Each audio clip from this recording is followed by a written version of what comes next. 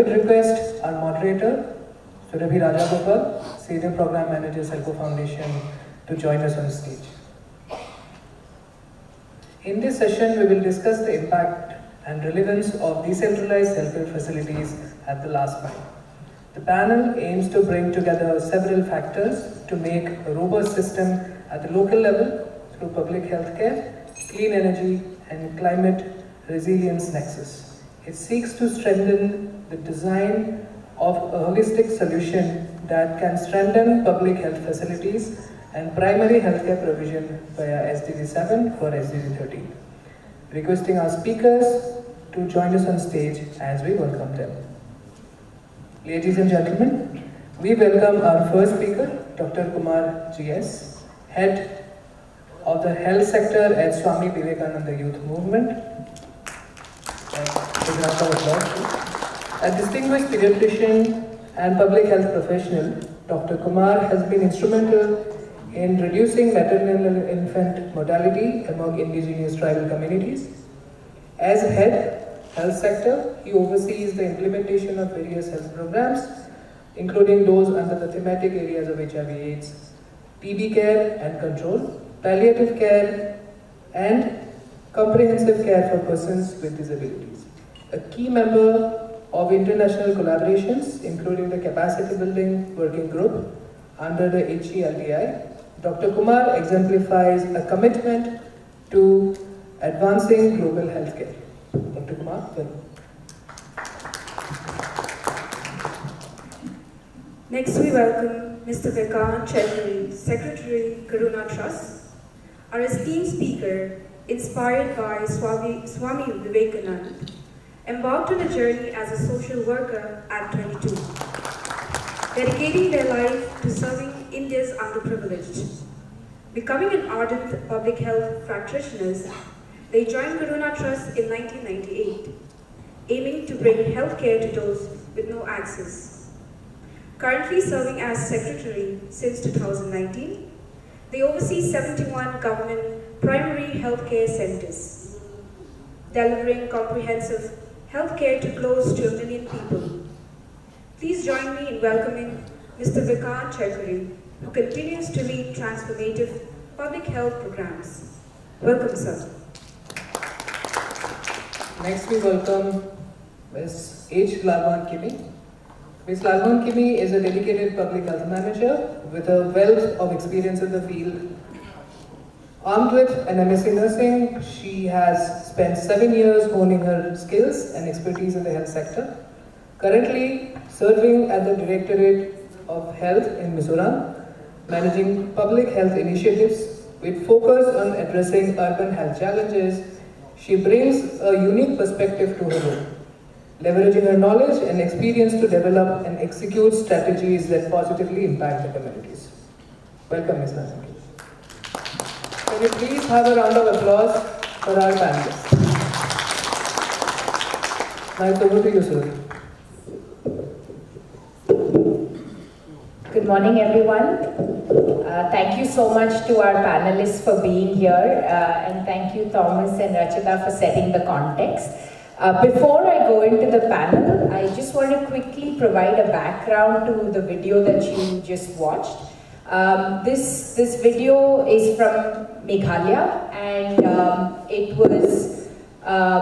it was played during the climate conference that happened in Dubai, COP28, which happened in December in Dubai. And the reason that, so this was done in partnership with the World Health Organization and IRENA and IKEA Foundation and a whole bunch of other supporters, with the idea of bringing the field to a place like a climate conference. Typically what happens in the climate conference is everybody gets bogged down with negotiations, with decisions on, how much, what the targets are, what countries are committing, what they're not committing. And this attempt was really to say what really matters on the ground and what are the possible solutions to addressing this issue. So we were able to walk delegates through the process of, here is the problem statement, and there was an immersive film experience. So this film was played inside a dark room where they first learned about why health and climate nexus is important, and this was one of the first times a climate conference has paid this much attention to the health issue itself and the linkages between health and climate. And then we were able to talk about the potential solutions that are out there. And I think what was very heartening was that a lot of representatives, especially from countries in sub-Saharan Africa, in the small island states, came out and said, okay, then how can we partner and work on this? Or tell us what we can do to bring this solution into our context. So I think what that reinforced for us is the work that we are doing, that all of you are doing in the northeast of India around building climate resilient health systems is actually very relevant, not just for the impacts and outcomes that we see here, but also for other regions with similar contexts in other parts of the world. So I think with that, I will quickly say we have a stellar panel here today, and as Rachita mentioned, a lot of the Energy for Health program was really built in partnership with a lot of the stakeholders that we have here. My name is Surabhi. I am a senior program manager with SELCO Foundation. I've been with the organization since 2011, and my background is in environmental policy and regulation. And our work is really, my role sits somewhere around bringing a lot of the approaches and work we've seen on the ground to see how we can amplify it and institutionalize it with government agencies, with domestic philanthropies, and really, create that tipping point in terms of taking solutions and programs that are on the ground and taking it to scale. In this context, I think I'd like to quickly start with Dr. Kumar from SVYM. We've kind of seen what an Energy for Health initiative could look like. But perhaps going back a little bit to the roots, what does SVYM itself do as an organization, and where does your interest in terms of the health and livelihoods of local communities lie? If you can just start with that. Thank you, Surabhi, for inviting us for this panel discussion. It's nice to be here. It's my second time in the party. It's so nice to be here this time. As an organization, Swami Vivekananda Youth Movement, it's a 40-year-old organization. It all started about 40 years back when a couple of doctors who were Mysore medical students from a medical college in EMI in Mysore started working with the tribal communities, particularly looking at as a doctors, some of the health issues, particularly around mother and child health issues. But the founders of the organization realized that the diseases or the illnesses cannot be treated with medical treatment alone. There is a lot more things, when we talk about health beyond medical conditions, including health determinants. So one of the couple of key health determinants that were realized during that point in time was the importance of water sanitation and hygiene, how that impacts the health and living of the people over there, the education, and the social and economic status of the people, because poverty was, as many of you know, is an important cause and the effect of a lot of health conditions. So during this journey, one of the key things that also struck some of us is when we are interacting with the community, that while treating a health condition, it is not just about that particular person that we should be dealing, or a particular illness that we should be dealing with. It's everything around that person plays an important role, particularly the meso environment, the household conditions around that particular person, and the macro environment, both natural and built-up environment, that becomes very, very important in terms of ensuring access to healthcare, availability of health services. And our work with the community also taught us that unless we kind of respect these things and work in a reciprocal manner, the health condition of people cannot be improved. As much as it is important to look at the education livelihood, it is also important for us to work with the cognizance that environment around that person or a family is very, very important. So that is how, many of our initiatives, when we started one of our initial mobile health units in providing healthcare services, the mobile health unit acted not just as providing care, but also a unit that built the awareness, tried to build the awareness about a lot of health conditions. But to do that, many of the times people would be available, large, as a large gathering only in the evening.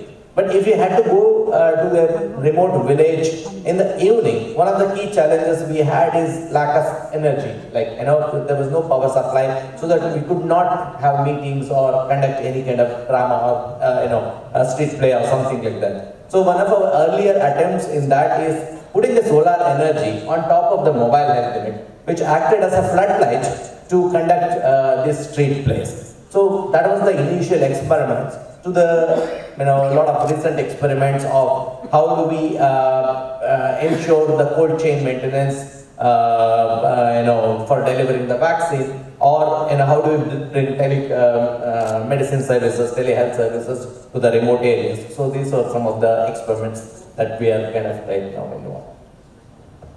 Thank you, sir. If I can just also ask, the linkage to the context here, because a lot of the work that SVYM does is with the tribal communities around Mysore. What are those features and factors, including the remoteness, that might also resonate with the kind of setting we have here in the Northeast? Yeah. The communities that we work with are situated in the outskirts of a national forest called Bandipur and Nagarole forest area near Mysore. It's actually Karnataka and Kerala and Tamil Nadu border, where many of the earlier works of Karuna Trust is also there. So this area is kind of, it's very hilly and tribal area. And it's a national forest area. The communities used to live inside the forest for many centuries, but in late 1970s and 60s, the communities were shifted from the forest to the periphery of the forest. So the terrain or the kind of rainfall or the challenge in terms of, now things have changed for the last 20-30 years. But when we started working in that area, the access to road, though it was just 60 kilometers from the city of Mysore to reach a place called Sargur, where we are situated, it used to take about 3 hours because the roads were literally non-existent during that point in time. But over the last 30 years, a lot of things have changed in terms of penetration of better roads, better electricity, or access to internet services and all those things. That is how the improvement in infrastructure has really helped in closing the gaps that were existing. Thank you so much. I think this feeds straight into Ms. Kimi's work as a public health manager with the National Urban Health Mission, but also you've done a lot of work in your nursing profession with the Rural Health Mission as well. If you can give us a little bit about the context in Mizoram, and the kind of challenges that come up when you look at energy for health. A lot of the work that was shown in the film is also revealing what can happen in terms of possibilities in a state like Meghalaya, and I know the context in terms of hilly terrain. So if you can tell us a little bit more about your context. Thank you so much, Ms. Subhadi, for inviting me to attend this wonderful session. So I think we have seen in the videos, it's same challenges happens with Meghalaya. So as Mizoram, we are staying in a hilly area because of mountainous terrain. Mizoram's hilly landscape creates more problem. Then significant logistically challenges in hard to reach area in rural communities. So it can lead to high infant mortality rate and high maternal mortality rate because difficult to access healthcare facilities for those who are staying in remote areas. Then rainfall heavy, because of heavy rainfall and landslide. During monsoon season, it brings intense rainfall. Then it leads to landslide, because of it we cannot travel to another facility. So when the patient needs to refer for urgent management, for saving their lives. So due to landslides and due to heavy rainfall, the patient cannot reach the other facility on time. So due to that reason also, it goes up our infant mortality rate and maternal mortality rate. But when we look back at 15 years data, so in Mizoram, especially before our IMR was 32, after that it declines 27, then after that it declines 15, then 5, now our IMR rate is 3. So we really need to get the power supply for maintenance of the emergency purpose. Suppose when we need to give emergency care to the patient, like oxygen with the help of concentrator, then when we need to perform procedure like testing of hemoglobin level, then electrocardiogram. But when there is no regular power supply, so we won't be able to conduct the test. So we cannot save the lives, that means. Then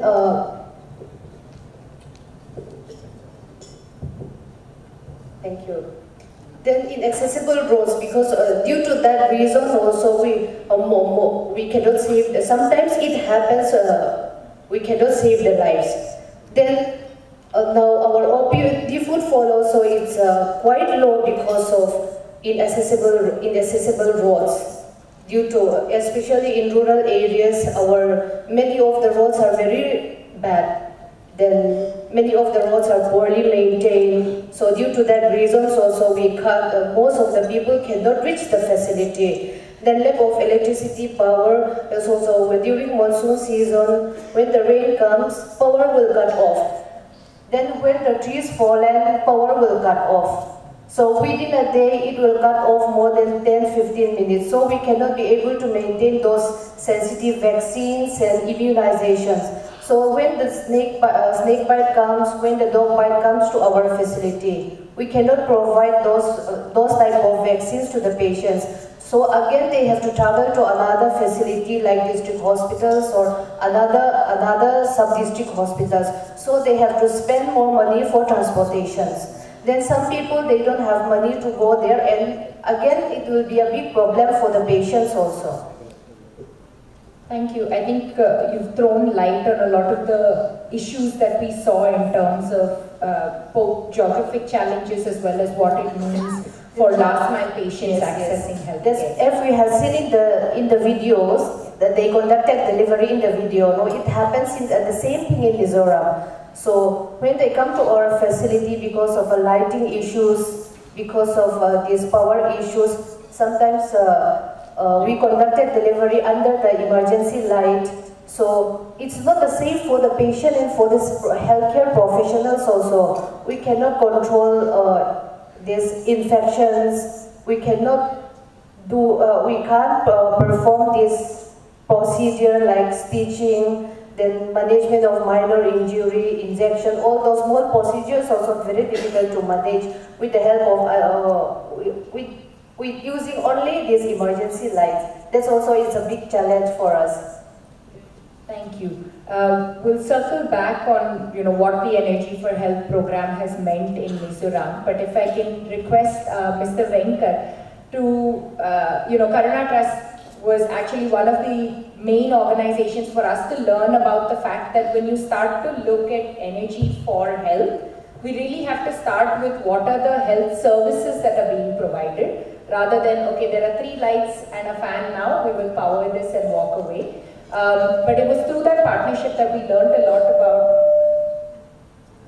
the kind of services that were required at each health facility level, and this has been built a lot on the public-private partnership model that Karuna Trust runs. If you can give us a little bit about the breadth and the scale of the work, especially in the Northeast, and what it has meant to work with these multiple stakeholders.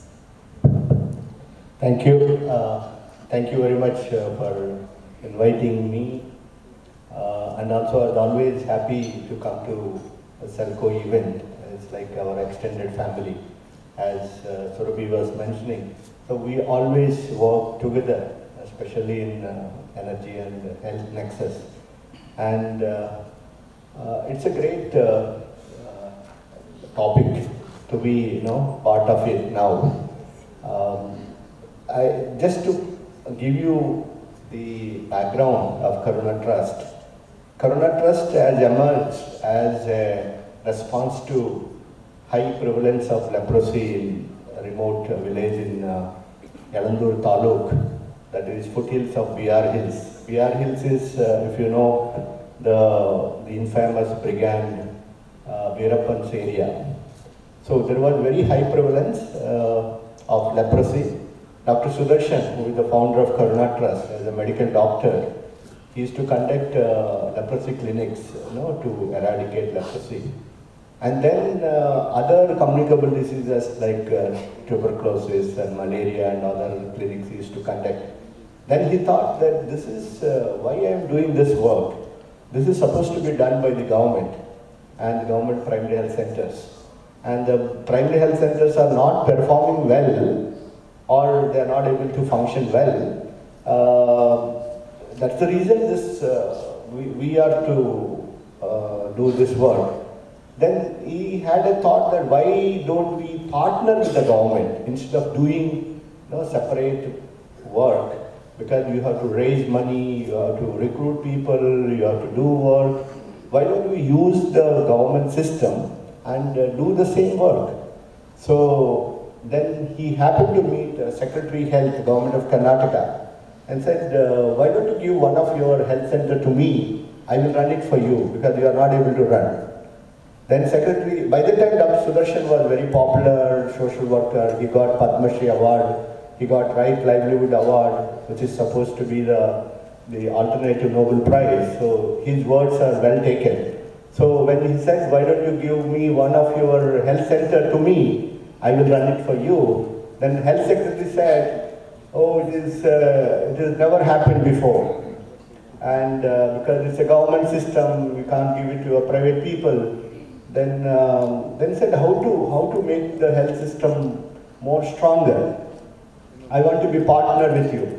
Then he said, if you can bring some money, then I can convince the government. Then he said, how much money you want? He said, at least if you can bring 25% of the budget for the primary health center, then I can convince the government. Then he said, fine, I can. Anyway, I am raising 100% now, so I can bring in 25%. In fact, my burden will come down. So, in 1996, we have signed an agreement with Government of Karnataka, taking 2 primary health centers under public-private partnership, contributing 25% of the budget of that primary health center, with the complete management in our hands. Today, that primary health center, which we have started in 1996, is NABH accredited primary health center. This is the only primary health center presently have NABH accreditation. You can see, you can think. Just yesterday when I was driving in the streets of Guwahati, I have seen a board. The only NABH hospital in first NABH hospital in the NE region. I have seen one board here. So I can say proudly we could able to bring NABH quality accreditation at primary care level, which was never, even NABH has not even thought about it. They never thought that quality can be brought to the primary health center level. We challenged them. We said quality is also to be brought to the primary care. So we started our journey like that, and the public-private partnership has become it was well taken, especially by Government of Karnataka, and they have formed a policy called Arogya Bandhu policy. Under that, the poor performing primary health center can be given for public-private partnership. And this can be medical colleges, this can be NGOs with health background, and so Then we got invitation from government of Orissa and government of Arunachal Pradesh, government of Meghalaya, and then so we have partnered with them for almost last 20 years. And for last 27 years with the government of Karnataka, uninterrupted partnership. In fact, a lot of people ask us, how is that you could able to partner with governments for so long? It is so difficult to partner with governments. But we could able to sustain this partnership. So it's a wonderful journey, and we could able to do a lot of things during this partnership. In fact, today I was talking to somebody in the breakfast table, that working with the government system is the only solution, especially in the health sector. We cannot do anything impactful work without partnership with the government. So luckily we could able to realize that much before 27 years back, and we are sustaining that partnership and we are going stronger. And then when actually our partnership with SELCO came into the picture. In fact, as most of you know, the primary health care is in the midst of so many issues. Not one, everything is a problem. Starting from resources, financial resources, very poor allocation of money. In fact, we always tell, we give comprehensive primary health care for 200 rupees per person per annum. This is the world's lowest spending. Comprehensive primary health care for 200 rupees per person per annum. That includes communicable diseases, non-communicable diseases, and immunization, and mother and child care. And with such low resources, you can imagine the kind of problems that we have. Then SELCO came and said, what about energy? We never thought that energy is such an issue because we are already in the midst of so many problems. Then when we looked at it, it is the problem. It is the real problem. And we could, in fact, SELCO opened our eyes because earlier having hot water facility to our labor room is the greatest luxury. One solar panel, 24/7, hot water availability is the luxury. From such state, we could able to think of 24/7 power to entire health center, and then to the entire the quarters, all the staff who work in the health center, and then equipments, work with alternative energy. Not only that, efficient equipments, because we never thought about efficiency part at all, because most of our medical equipments are inefficient, energy inefficient. Like for example, I tell you, the classic example is autoclave. The kind of energy it sucks, it is mind-boggling. And then then much beyond that, which was never thought, Namita is here, that we thought of designing a building for the health center. Energy efficient building for the primary health care and the sub-centers. It is never thought about, and we did all that.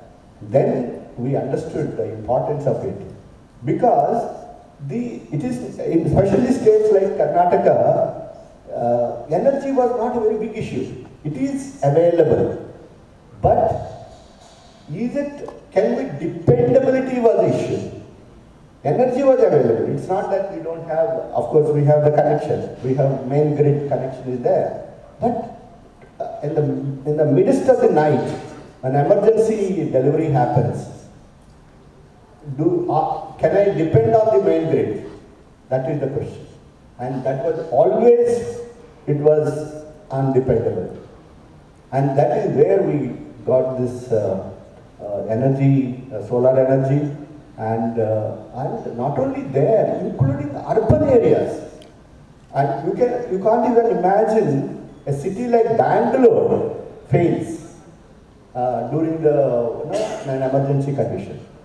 So we thought we cannot take risks, we cannot take chances with the energy. And then we could able to put the energy to all our urban health centers also and rural. Then we came to other states, Orissa, Arunachal, Meghalaya, and also we have innovated energy efficient equipment, especially baby care equipments. And we, in fact, if you know, we have in labor room, you have something called suction, something called baby warmer, and all these are one piece. And each takes a different kind of energy requirement. Can't we have everything in one? With the help of SELCO, we have designed in a way to integrate a baby care unit. So what I'm saying is there is so much to do, and luckily we have started that. As Surabhi was mentioning, this has a huge potential to not only for India, for the other countries. Thank you. Thank you so much, sir, and for bringing in the energy efficient equipment piece especially. I'll turn it back to Dr. Kumar, because we've been working in Mysore with the tribal communities looking at last mile health facilities and how to equip them, solar power them, but also bring in innovations within that in the absence of extremely qualified medical professional at the last mile. So if you can give us some examples of what has been working on the ground there. There are a couple of things that with partnership with SELCO as well we did. When we are working with the community there, we realized that the kind of plight of people who are actually had to travel unnecessarily, even for the smallest health issue, and this became a very important issue, and became a very came into limelight during COVID, when most of the hospitals were either treating or seeing only patients with COVID, or there is a lot of fear among the community that, if I go to a hospital, then I might catch COVID. So what do? I cannot sit at home and do nothing about the, illnesses that, or the health-related suffering that I have. But nor I can, confidently go to a hospital and say that I can go and get the treatment. So one of the, some experiments during that point in time we did was provide consultation services through a community radio, just to kind of give assurance to the people, say that whether the disease condition or the health condition that you have, whether it requires a visit to the hospital, or can you be at home and can wait until sometime till your symptoms resolve, or do you need to visit a hospital immediately? So that kind of helped us changing our perspective that not all diseases or not all health conditions require visit a hospital immediately. But at the same time, we were also concerned if there is a serious health condition, then there is a chance that people may not visit the hospital, and it can become a severe illness. And even during COVID, many of our visits to the tribal areas through a mobile health unit was interrupted because people were not allowing an entry of a mobile health unit, which is considered as a foreign thing. Like, you might bring, you are coming from a hospital, you might bring the infection here, we don't want you to come to the, our tribal hamlets. So these kind of, challenges that came during COVID also became an opportunity to think differently on how do we ensure a balance between providing access to services, making it available, at the same time not just kind of making, creating a huge infrastructure to provide this kind of basic services. So that is where we started engaging with the community, having conversation. And thankfully we also noticed that the uptake of a lot of internet services was at its peak during COVID. A lot of people started adapting to the use of internet and telecalling, all the facilities. So we seized that opportunity and started deployed 2 telemedicine units in 2 areas. We first started as a pilot in one area in consultation with Panchayat, a room next to a Panchayat office, local Panchayat office and installed a telemedicine clinic, and so that people need not have to come to a hospital for minor illnesses or getting their blood sugar checked or getting their BP tested, or if they have some illnesses, they can reach out to a doctor, and based on the advice of the doctor, they can take the next step. So same way, we wanted to test a similar situation in a remote tribal area, which had no health facility in the surrounding. So this unit actually came up as a discussion with SELCO as a comprehensive unit, where we also looked at, because it has to be built the panchayat provided only the land. It didn't have any electricity connection, it didn't have any water connection and anything like that. So we had to set up a static telemedicine unit. So when we discussed with SELCO, they came up with a design of creating a energy efficient telemedicine kiosk in remote tribal area. So today, we started this experiment in last July. So far more than 594 patients have accessed care in both these centers, and more than 38 patients who required referral. So you could see that, like, out of those 600 patients, only 38 required actual referral to a hospital. So that is the kind of proportion. So 38 out of 38, 24 actually reached the hospital. So that is the kind of impact of telemedicine, that is, reducing the unnecessary travel to a hospital and saving a lot of things. So, and another interesting thing is, this facility, we said, in consultation with community, will not be free of cost.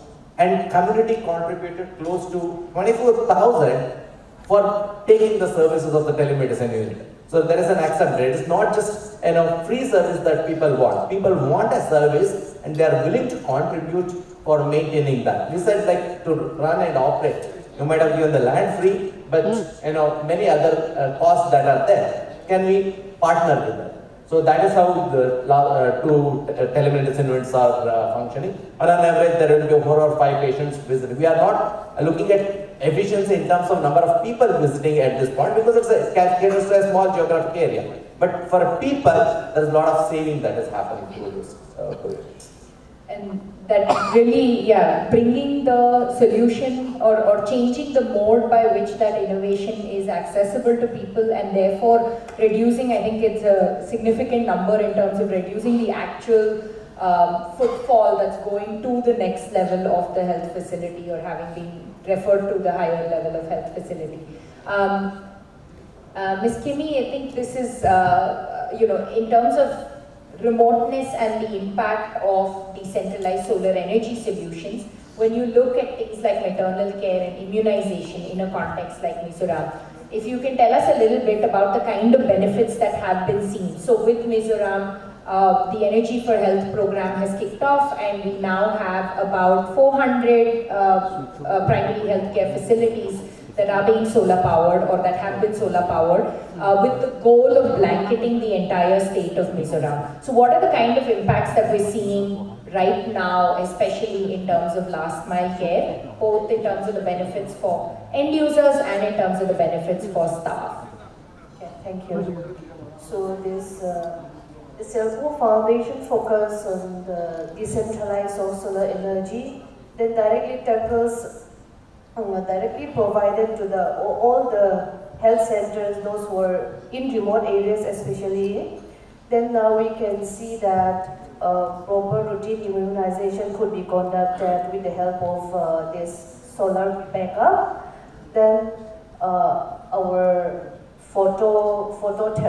baby warmer also we can use whenever we want.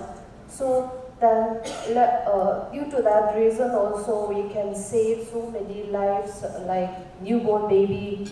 Then one more thing. So now SELCO Foundation focus to install over 410 sub-centers and primary health centers. Now they have completed almost 326 facilities. Then the remaining 84 sub-centers and primary health centers will be installed within this year. They are planning to finish by this year. Then at the health and wellness centers, this refrigerator is a mandatory. As I already said that when the patient comes with dog bites and snake bites or whatever it is, so when the patient comes with minor injury, we give some sensitive vaccines or some sensitive medicines like. So because of that reason also we need refrigerator at the facility. That is mandatory. It is very, very important. Due to that reasons also this solar backup is very helpful. So especially in rural areas now we can maintain all those sensitive medicines. Then lightings, as we already said, and with the help of proper lightings and regular lightings we can manage safely and we can perform safety procedure for the patients. Then medical equipments. So this is very important. So when we need to conduct emergency laboratory tests for all the patients, so we can't conduct whenever we want without backup of the solar energy or whatever backup. So medical equipments, if we have a good medical equipments at the facilities also, but without power, we cannot perform any procedure and saving the lives. Then resilient infrastructure like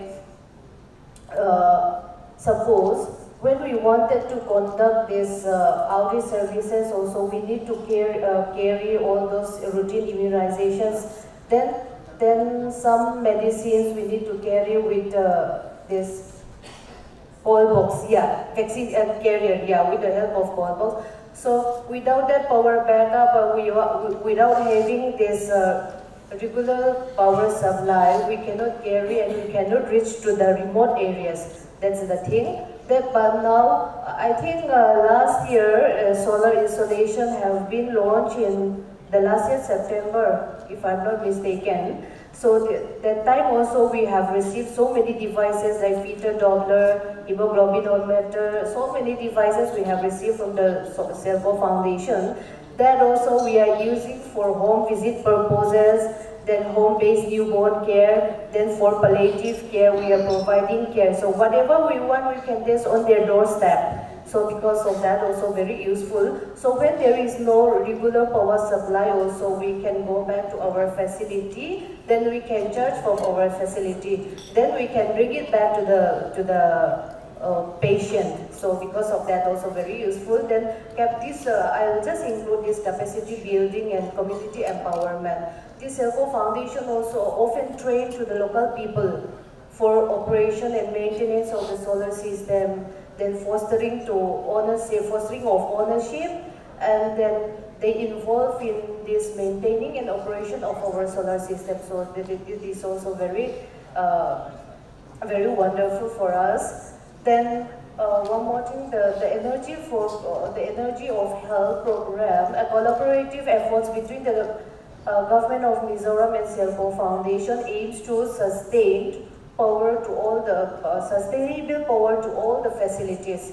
That is very crucial for saving lives and giving quality services. Last year, Chief Secretary Conference was held in New Delhi.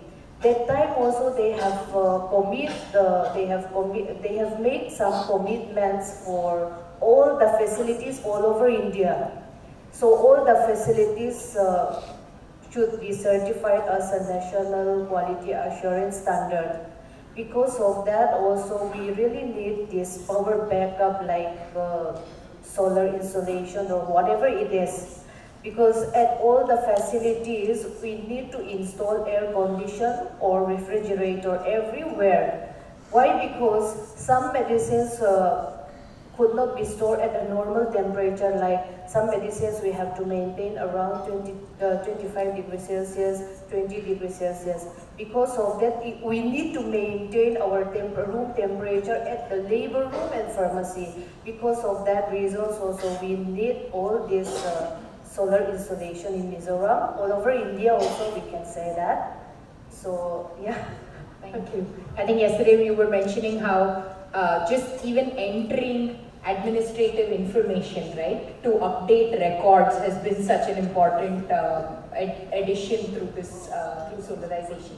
Before I hand it over to the audience, sir, if everything is so great and wonderful, and if it is all so helpful, why are there challenges in looking at scale and institutionalizing these things within the IPHS guidelines or within larger programs?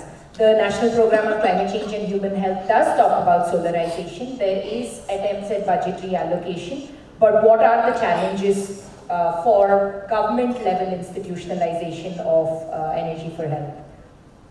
So, as I told you that health system, and if you want to talk to health system is concentrating on many things, and energy was a low priority. So, but luckily with all the work together, and it got the attention of the governments now, and they are talking about it, and only one big problem which I see in this scaling up and continuing to have solar energy in our health centers is two things. One is maintenance. Because the installation is okay, it is a capital cost, and we can centralize, we can install. The maintenance part of it, two things we need to take care. One is the technical skill to maintain this equipment, especially the battery and the panels. Second thing is about the money, because these have a life. For example, a battery have a life of 3 years, 5 years. The later you need to replace. That involve cost, and if you don't have the money, then the whole system will collapse. So how do you handle that? So at Karuna Trust, we had an innovation. What we did was, we, of course, while installation itself, we have a long-term annual maintenance contract. Long-term means 3 years. But after 3 years, what? Now we already completed 3 years. After 3 years, what? So then what we did was, we have this National Health Mission gives untied fund of 1,75,000 per year. So we said, why don't we use that? So we told our Janarogya Samitis or ARS, Arogya Raksha Samiti or Rogi Kalyan Samitis that now you have to maintain. This is yours. And this equipment is yours, this battery is yours, everything is yours. You have to maintain. Not only maintain, you may have to extend or expand to further level. So luckily, our Janarogya Samitis and RKS, they have understood the importance of it, and they have signed the contract to annual maintenance contract with the suppliers. So that solved a great problem. Then another important angle which we need to look at it, like for example now SELCO is talking about 25,000 health centers powering with solar, but can't the health system itself, can't they do it? Don't they have the money? They do have money, and especially this money like 1,75,000 it's quite a big money. And if you can design a modular expansion, like for example, not necessarily the entire health center should have a solar energy. Can't we have only labor room, high priority? Labor room is high priority. Can't we have only ILR to store the vaccine, or only refrigeration, or lighting comes the last? And so what happens is, as and when you have the money, you can have a modular expansion. Then, in fact, you don't need any external agency, because we are already spending, we are already spending money on other sources. Like, for example, earlier we were spending on diesel for generator. In fact, we were also buying generator. So, it's only bringing that thinking into the system that now we need to, instead of spending money on high cost diesel or high cost generator, which is not renewable, why don't we spend on the clean energy like solar? And also it is low maintenance and low recurring cost. So that is how we have to bring the thought into the system. And I think with that, by maybe sort of a guidelines coming from the government of India through National Health Mission and to the states, I think institutionalization is possible, and we could be able to show already. It's not that we have not, because this is now, it's already institutionalized. Only thing is we need to drill that thought into the system at different levels, at the policy level, at the implementation level, at the lower level. But another important aspect which I always see the problem is the skill. Skill at that level. Can we have some unemployed youth, train them to maintain these equipments, and so they will get employment, and then so that the equipments are met. Today we are finding it's very difficult. In fact, some of my colleagues are here. They constantly ask, this is gone, where to go, especially in Northeast. We always come to Dibrugarh, we always come to Guwahati. Is it not possible, especially in remote China border? We run a primary health center in Vijayanagar. You can imagine that we have to only fly through, we only have to go to place by helicopter and this kind of places. So you cannot, maintenance is a big thing. So we need to have that skill available at the local level, then adoption will become so complete. And there is one more angle to this, that solar energy only in the health center may not be highly sustainable. Can others also adopt that same technology, same thing? Then it will become mainstream energy. Like for example, maybe a rice mill, maybe a flour mill, maybe a community health center, community center, or maybe some houses or the staff quarters of the health center where they can buy back, they can pay. They can pay so that you can have a centralized energy available, and the scale will increase at that level. So what happens, institutionalization will become easy. Thank you. Thank you, sir. I think we will be discussing those aspects of the operations and maintenance models, as well as the training and skilling requirements to be able to take this forward, and what that could mean when we talk about procurement or institutionalization of some of these guidelines. I'll just throw the floor open to the audience for any questions to the panelists that we have here.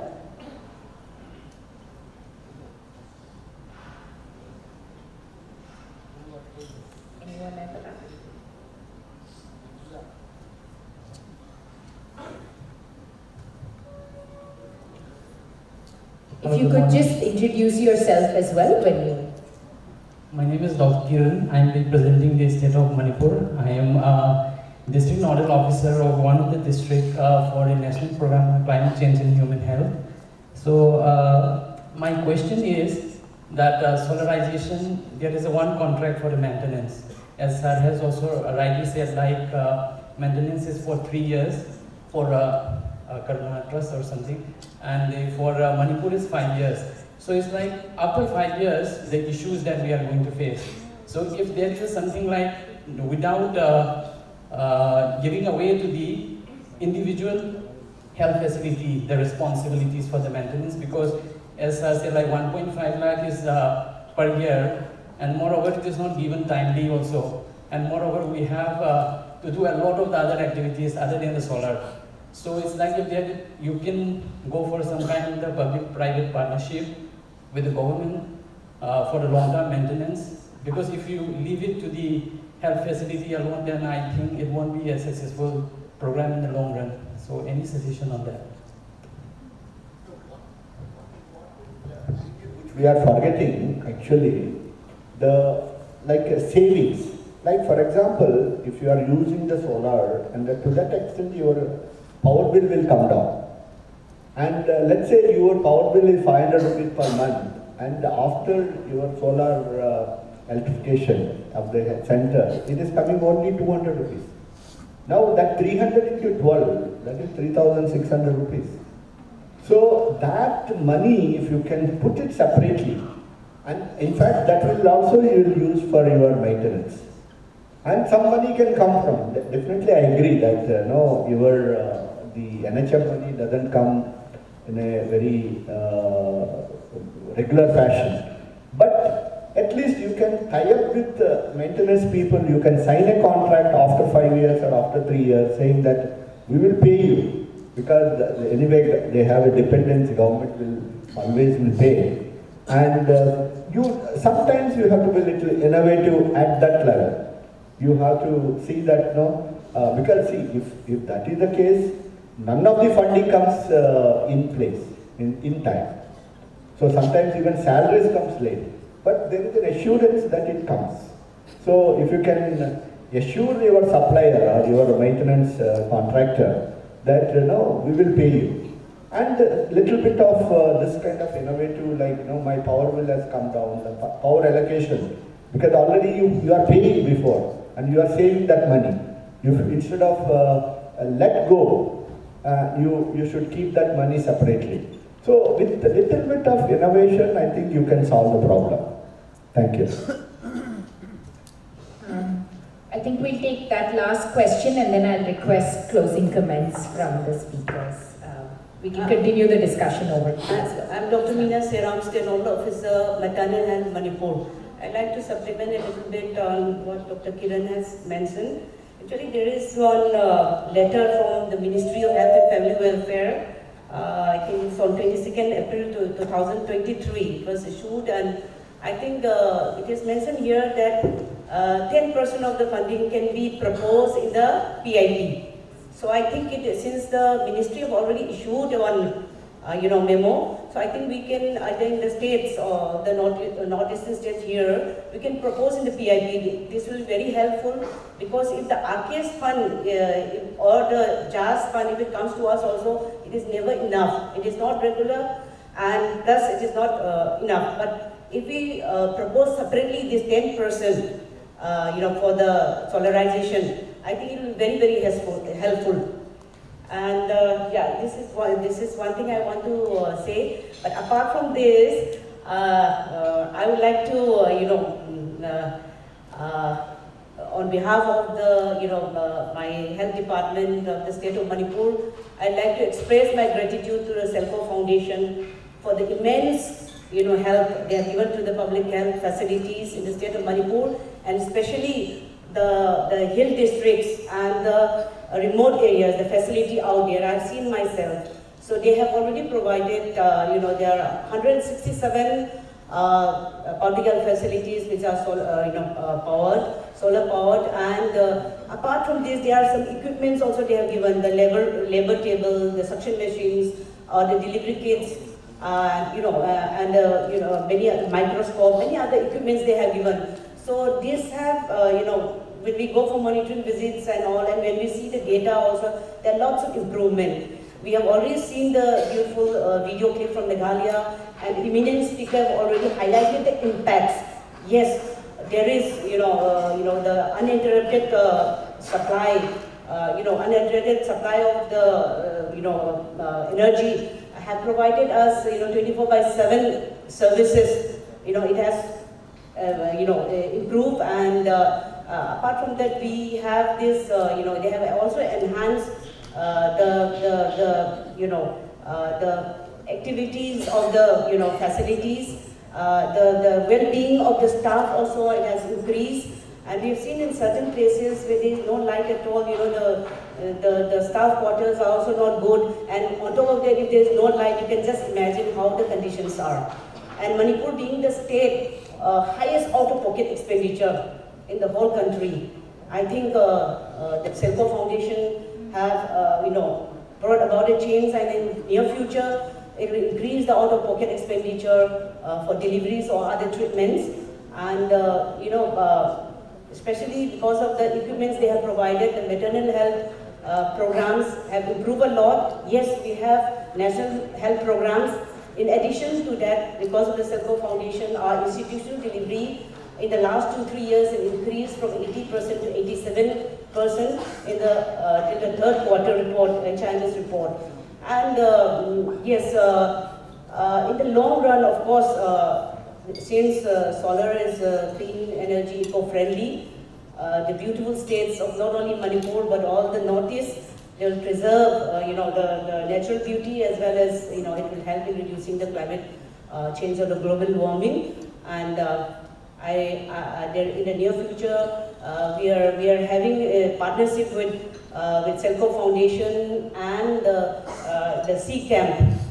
There is the maternal fetal, monitor.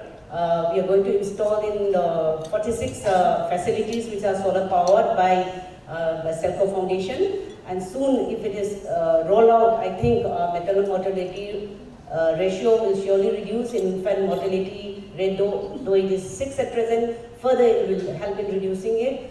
And finally, I would like to urge the SELCO Foundation to continue their goodwill and to extend help in other remaining health facilities which are yet to be solar powered. And this is a very, very helpful, to all the, I think not only Manipur, to all the northeast states.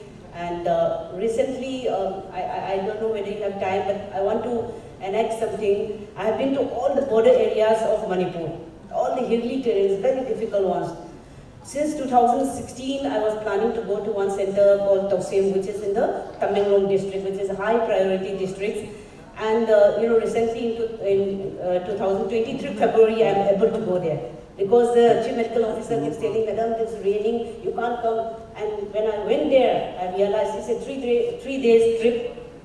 I realized how difficult the situation is. Every year maternal deaths happen, so I want to see that PAC, how it is running. So I'm very happy to see that SELCO Foundation have reached before me. And they were very, very happy, and it has increased the effectiveness and efficiency of the staff, very few in numbers though, but with the proper lighting, they're very happy to work. When you work in darkness, how it is, you can see in the picture, it is happening in the candlelight, you're stitching, or you are the episiotomy sutures, you are doing suturing. So, we are at risk. Being a woman, I'm so much concerned about the ladies who are pregnant out there, all those who are coming for treatment. How we are, how many of us are at risk. So, lastly, I'm very thankful to SELCO Foundation and the whole team who is here. Thank you very much. Thank you so much for your comments, ma'am. If anything, we are thankful to you for championing the effort on the ground. And also, I think more than SELCO Foundation, it was actually the local clean energy enterprise that reached before you did. Those are the partners that we're working with on the ground. We will touch a little bit more upon the funding mechanisms and the leveraging of resources, both in the state sessions that we have this afternoon as well as in tomorrow's session. And it would be great to discuss what are the kind of local funding sources that are available and the mechanisms by which we can unlock them, whether it's for maintenance, whether it's for capital expenditure. But thank you for sharing your comments and your thoughts and for championing the effort on the ground. Any last comments from Dr. Kumar and Ms. Kimi?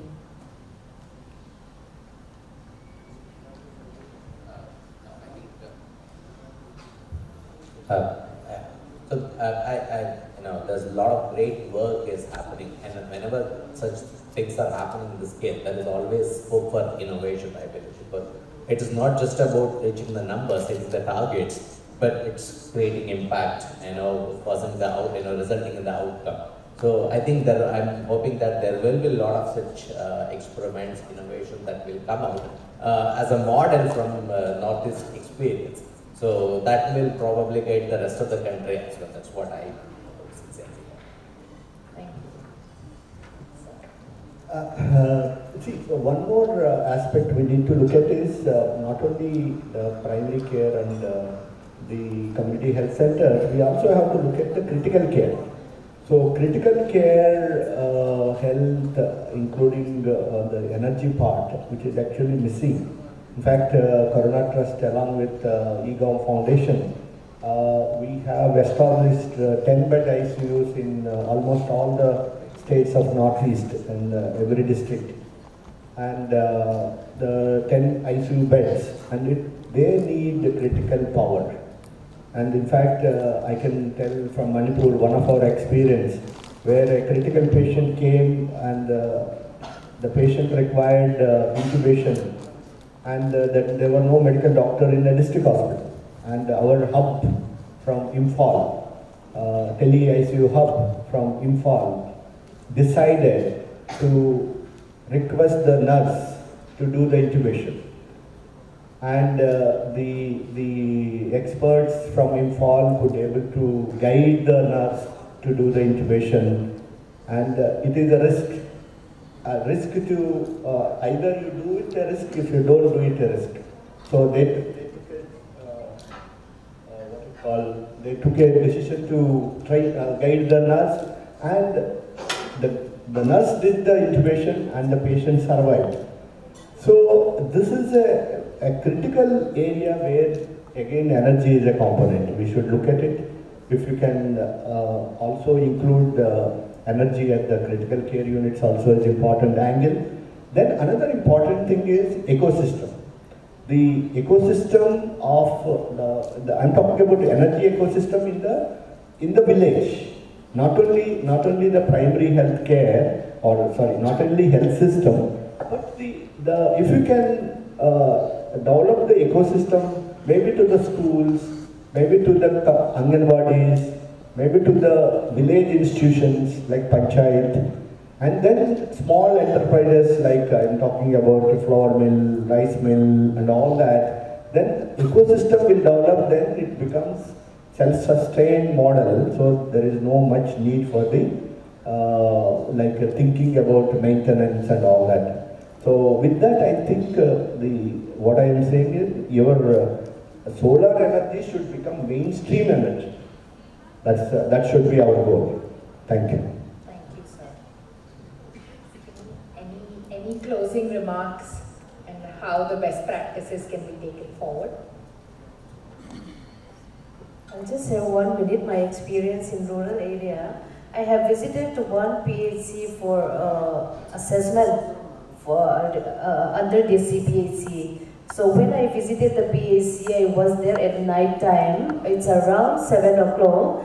That time the doctor was calling everyone to go to the facility because of emergency cases. They have received one pregnant mother who is staying away almost 60 kilometers from the PHC.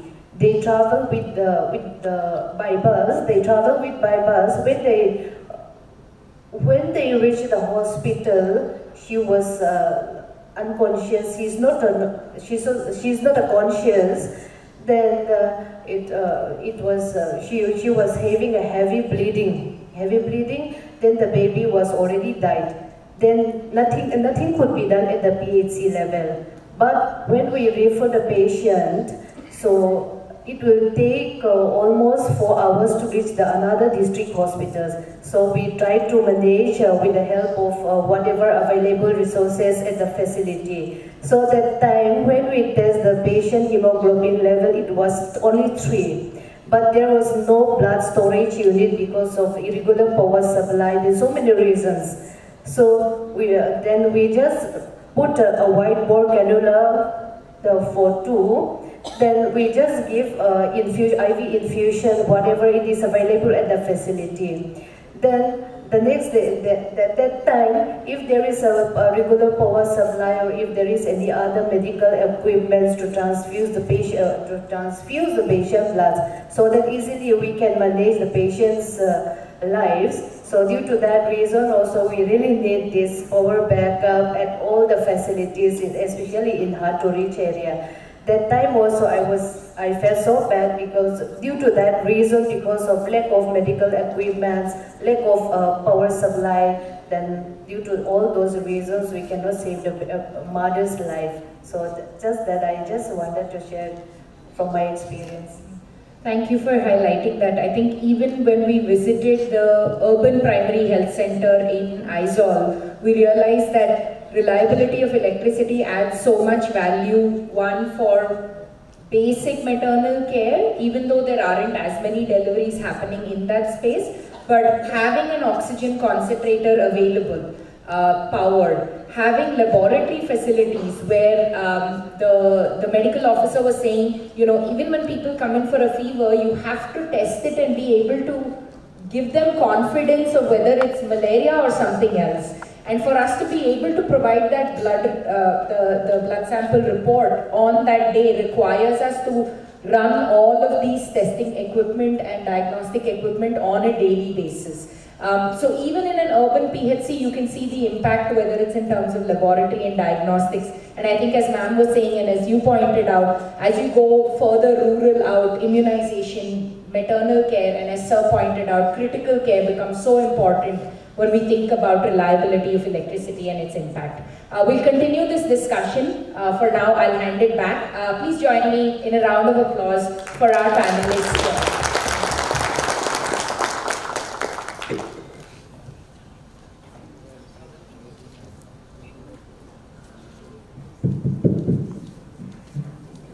I would request the speakers to kindly be on their seat.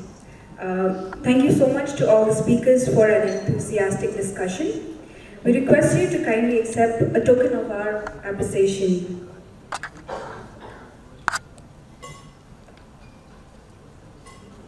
Can we have a round of applause?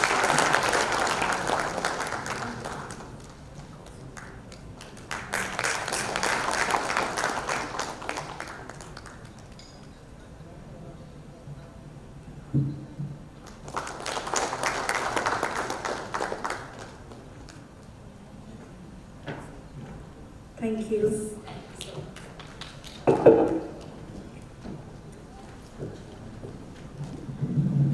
I'd just like to mention that the felicitation gifts are from the ARISIC from the northeastern region, and many weavers and ARI spinners are now using solar powered livelihood appliances to spun yarn from the cocoon. With that note, we would like to announce that the tea is being served outside on the corridor on your left, and we request you to come back by 12 p.m. to rejoin us for the next session. Thank you.